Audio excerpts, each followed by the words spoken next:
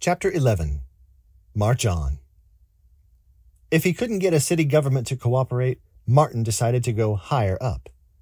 Martin and the Southern Christian Leadership Conference planned another march to Washington, D.C. for the spring of 1968. The purpose was to get Congress to pass laws that would help poor people get better jobs. Before the big march, Martin Luther King Jr. went to Memphis, Tennessee. Garbage workers were on strike. Martin wanted to help them get a pay raise. On March 28, 1968, Martin and the peaceful protesters set out on the streets of Memphis. Once again, the result was violence, but it was caused by some of the marchers. Some teenagers broke into local stores and stole things. A riot began. This went against everything that Martin stood for. Martin returned home to Atlanta and did not come back to Memphis until April 3rd. Many people were threatening to hurt Martin, but Martin was not afraid. He still hoped to help the striking garbage workers.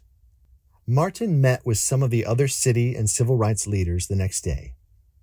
Later that evening, Martin stepped out onto the balcony of his room at the Lorraine Motel. It was chilly outside, but Martin was enjoying the fresh air. Suddenly, a gunshot rang out. Martin fell to the ground. Martin Luther King Jr. was dead.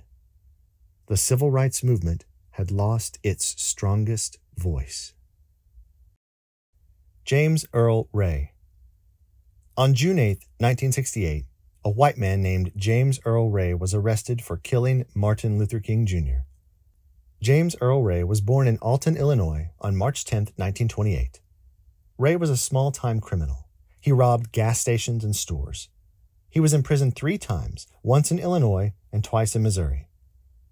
After Ray was arrested, he confessed. He was sentenced to 99 years in prison. However, Ray later claimed he was innocent but could never prove it.